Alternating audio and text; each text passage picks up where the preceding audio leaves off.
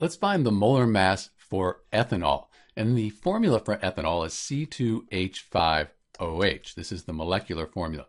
And the reason we write it this way is ethanol is an alcohol. Alcohols have an OH group bonded to one of the carbons. So because of this OH group, we put this on the end to show that this is an alcohol. So let's find the molar mass for ethanol. So we go to the periodic table. Here's carbon right here, 12.01, and the units are grams per mole. I won't write that each time. We have 2 carbon atoms, so we multiply that by 2. For hydrogen, hydrogen is 1.01 grams per mole, and we have 5 hydrogens plus this 1 hydrogen here.